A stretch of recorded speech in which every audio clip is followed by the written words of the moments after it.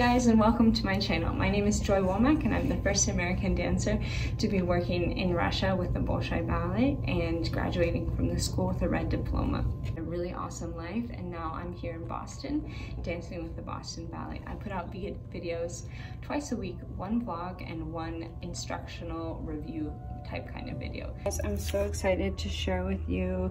I just got sent by Gaynor Minden this awesome roller kit, and I'm going to show you guys how to use it, and then there is an awesome offer. So this is the Gaynor Minden Roller Kit, which they just sent to me, and I didn't notice this until later. And it's in this kind of self-contained bag, which is really awesome because ballet stuff tends to get everywhere. So look how nicely this is wrapped up, and this is how it comes, kind of self-contained. And there is a mini roller inside, a travel roller, massage balls, and a velvet mat. So it's perfect for a gig.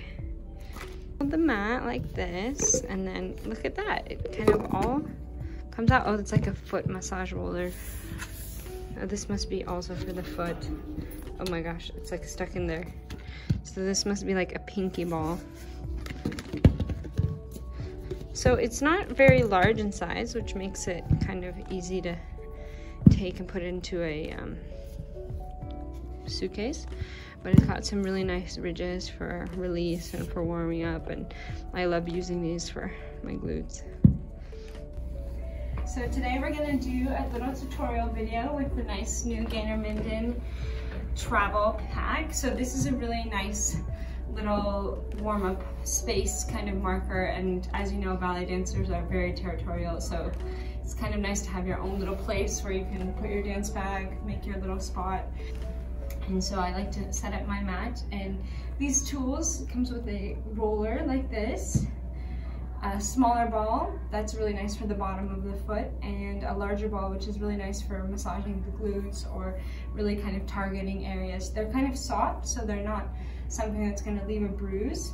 And this is really nice. I like to put it right next to my bar spot and roll out my feet in between combinations. These are all things that are really great for warming up, and I can't stress the importance enough about warming up and cooling down before you dance, because it's so important to increase blood flow, to avoid injury, and to make sure that you're prepared for what your dance teachers are asking you.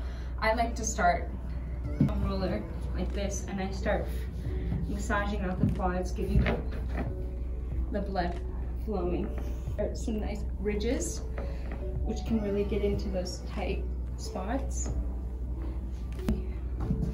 The IT bands out, making sure that you're completely on your side, and really kind of stopping and breathing through any spots that are really tight, just trying to relax that muscle.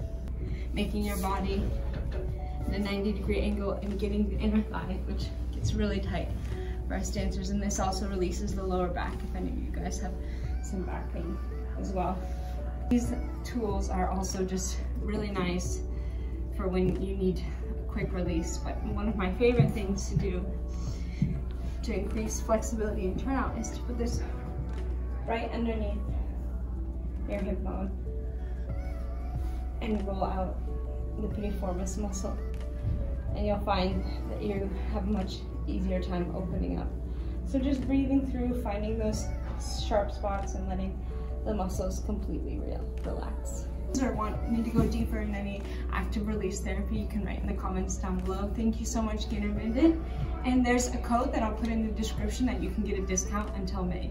So thank you so much, Gaynor Minden, and thank you so much for watching my channel. If you have any questions, write them in the comment down below. Thank you so much to all of my Patreon supporters. Thank you so much to everybody here who has been a longtime supporter, people who are new, and people who support me on Patreon. Thank you so much for checking me out. I hope you subscribe and hit that bell on the button right there, and have a great day. Bye.